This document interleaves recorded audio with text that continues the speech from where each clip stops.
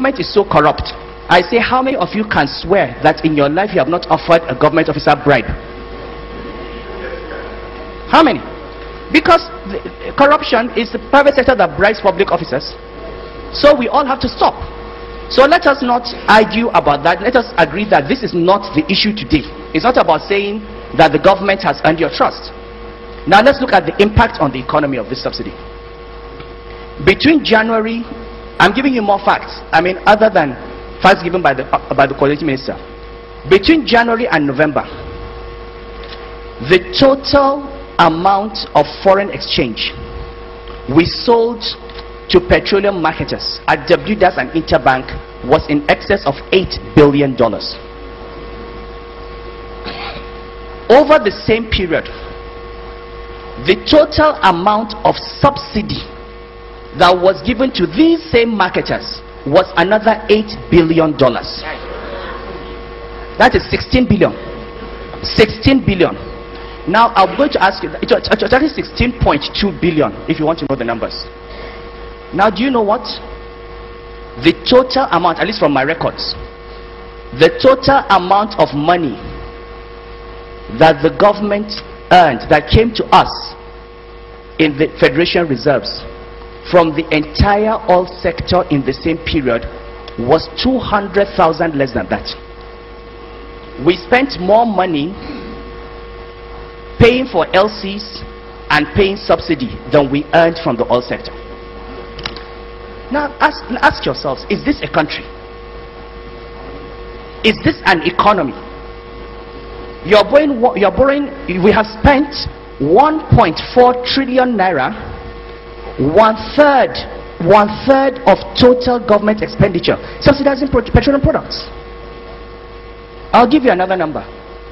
Ngozi has given you reserves per capita. Issa Remu said, let's talk about production. Let's talk about production. We produce 2.2 million barrels a day.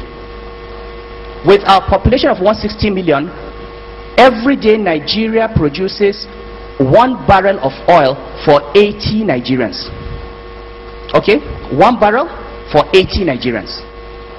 Look at all the other OPEC countries. The nearest to us is Algeria, which has 1 barrel for 30. And Algeria is a gas producing country. Saudi Arabia produces 1 barrel of oil for every 3 citizens every day. Okay? Now, you produce 1 barrel for 80. Your share of revenue of that barrel is maybe 50%. So you can, for effectively say it's 1 barrel for 160 Nigerians. They need power, they need infrastructure, they need medical care, they need food, you need to pay salaries. Women are dying every day in childbirth, children are dying of malaria, people are dying of AIDS. You need roads, you need petroleum subsidy. Please give me your hierarchy of priorities. What would you sacrifice? We are taking 1/3 of that money and paying petroleum subsidy, leaving 2/3, and out of that 2/3, Ngozi will tell you 70% goes to pay salaries. The same people are talking about government expenditure. If you say you are going to retrench workers in the civil service, they will be up in arms. How do you reduce salary? How do you reduce the salary bill? The same people that have said we want minimum wage of 18,000 naira are saying you are spending too much. Where is the money going to come from?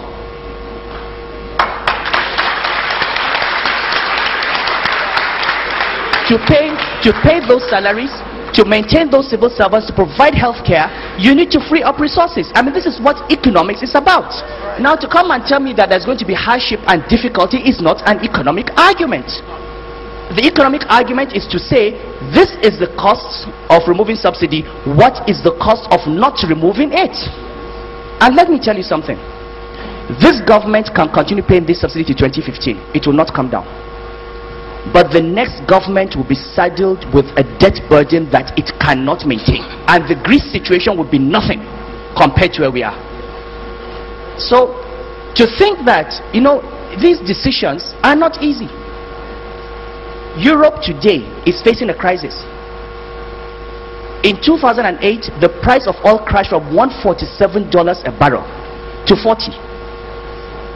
Up to the week to $37. Up till 2 weeks, 3 weeks before then, I was in Washington. in the World Bank meeting. They had different models and projections. Oil price will never fall below $85 a barrel. It came to 37.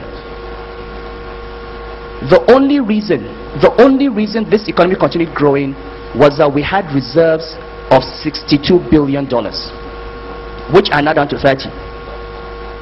That was a shock absorber. We don't have that shock absorber today.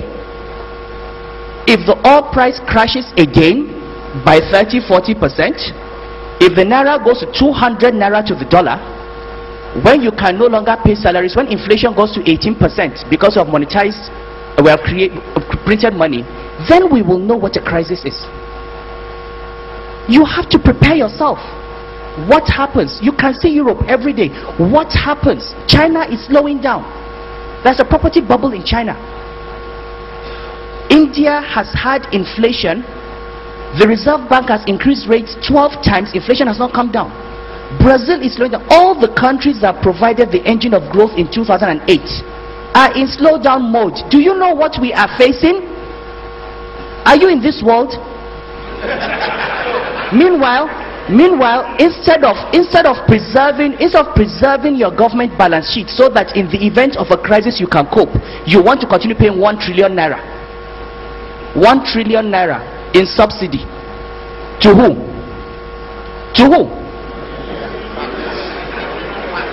No, sorry. No, wait.